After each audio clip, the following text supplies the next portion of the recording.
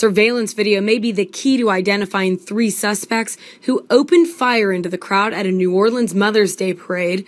Police released these photos via YouTube. You can see the crowd disperse and a person in a white shirt and dark pants running away. 19 people were wounded during the shooting, but police say most of the wounds are not life-threatening. The chaos was caught on video by a bystander who posted this video via Vine, a video sharing app. Police have offered a $10,000 reward for information leading to arrests and indictments.